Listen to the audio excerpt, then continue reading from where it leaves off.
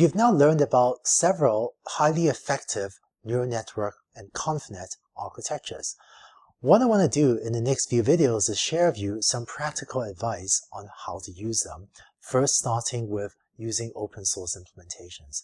It turns out that a lot of these neural networks are difficult or finicky to replicate because a lot of details about tuning of the hyperparameters, such as learning rate decay and other things that make some difference to the performance. And so I found that it's sometimes difficult, even for, say, AI or deep learning PhD students, even at the top universities, to replicate someone else's published work just from reading the research paper. Fortunately, a lot of deep learning researchers routinely open source their work on the internet, such as on Github. And as you do work yourself, I certainly encourage you to consider contributing back your code to the open source community. But if you see a research paper whose results you would like to build on top of, one thing you should consider doing, one thing I do quite often, is just look online for an open source implementation. Because if you can get the author's implementation, you can usually get going much faster than you were to try to re-implement it from scratch. Although certainly re-implementing from scratch could be a good exercise to do as well. If you're already familiar with how to use GitHub, this video might be less necessary or less important for you, but if you aren't used to downloading open source code from GitHub, let me quickly show you how easy it is. Let's say you've heard about, let's say you're excited about residual networks and you want to use it. So let's search for ResNets on GitHub. And so you actually see a lot of different implementations of ResNets on GitHub. I'm just going to go to the first URL here. And this is a GitHub repo that implements ResNets. A lot of the GitHub web pages, if you scroll down, will have some text describing the work or the particular implementation. This particular repo, this particular GitHub repo repository was actually by the original authors of the ResNet paper. And this code is licensed under an MIT license. You can click through to take a look at the implications of this license. The MIT license is one of the more permissive or one of the more open source licenses.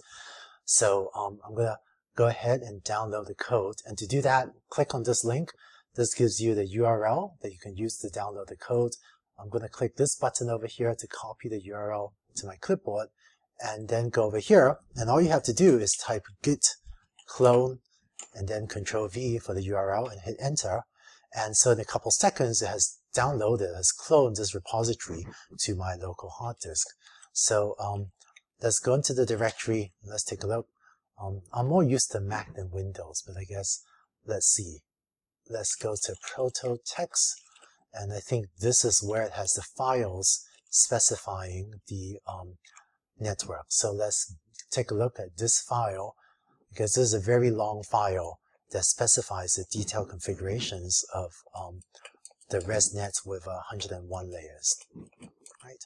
And it looks like, you know, from what I remember seeing from this web page, this particular implementation uses the Caffe framework.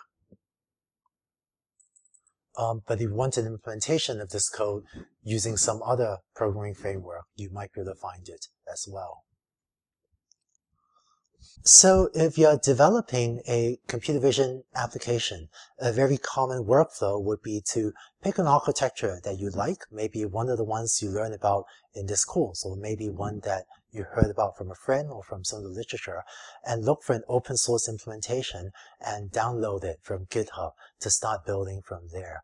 One of the advantages of doing so also is that sometimes these networks take a long time to train, and someone else might have used multiple GPUs in a very large data set to have pre-trained some of these networks. And that allows you to do transfer learning using these networks, which we'll discuss in the next video as well.